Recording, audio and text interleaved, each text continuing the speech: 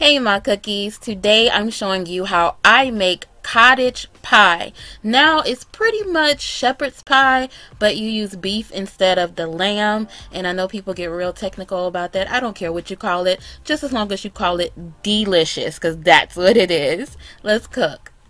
We're going to start off with our onion, celery, and carrots. I'm going to break out my little cheese grater here and use that to grate my carrots. We want our onion and celery to be very finely chopped. I started to grate my onions, then I went to crying and burning and all that. I just put it in my Ninja. Just make sure it's very finely chopped. Now let's head to the stove.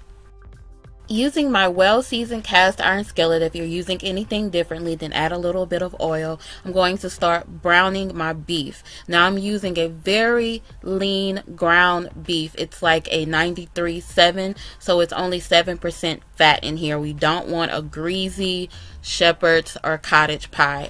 Again, I'm using ground beef, so this is technically a cottage pie. If you like lamb, then you can use lamb in this and it will be shepherd's pie.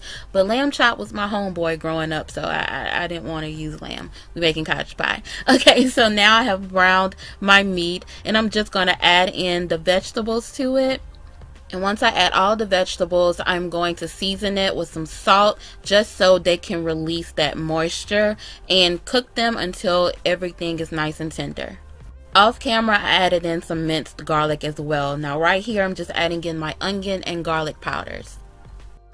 And sorry about that little shake. I kicked my tripod. Y'all know I'm clumsy. And now I'm adding in some all-purpose flour. This is going to coat our beef and thicken up the gravy so it's nice and minced together. In a shepherd's pie or cottage pie, you don't want it to be stew-like. You want it to be minced. I'll show you what I mean in a second. So just add in that flour gradually, stirring in between. Make sure it coats the meat. Now I'm adding in the W sauce. Y'all won't catch me slipping on today. Oh no. Some tomato paste. Once we stir in that tomato paste, we're going to pour in some dry red wine. I'm using Merlot. And I can't forget my fresh thyme and rosemary. After that wine reduces, we're going to add in some beef broth, stir it in, and then allow it to thicken. This is the consistency we were looking for. I'm not using peas, but if you'd like to, you can definitely add some frozen peas. At this point, turn off the heat and set it aside.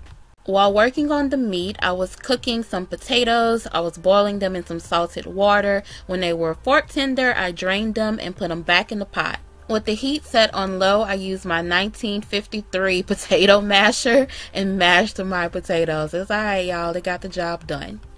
Then I added butter, cream cheese, some garlic powder, some salt, and some parsley and continued to mash it all together until that cream cheese and butter melted into the potatoes. Now we're going to add some Parmesan cheese and a splash of cream to the potatoes. Keep in mind this is comfort food and these potatoes are sinful and sexy, okay? Now taste and adjust seasoning, make sure it's right, then add in 1 egg yolk and mix it well until you can no longer see it. If you weren't using an oven-safe skillet, then transfer this meat mixture into a casserole dish and then start to dollop the potatoes on top. You don't want to just dump it on there and disrupt the meat, but just place it in dollops. Then use a fork, I'm using a little mini spatula, and smooth out those potatoes really well. You can kind of, rough it up a little bit, make it look cute. And I'm just going to sprinkle some more Parmesan cheese on top so that it browns well. Now place it on the top rack of your 375-degree heated oven for about 20 to 25 minutes or until it's as browned at the top as you desire. And then cookies, prepare for comfort food heaven. This stuff is so doggone delicious. The full link to the recipe will be down there in the description box. Don't forget to subscribe if you haven't already and turn on those post notifications so you don't miss a recipe. Click that bell. Thank you guys so very much for watching. I have to eat this stuff. Look how good that looks. Oh, thank you, Jesus. Until next time, be blessed.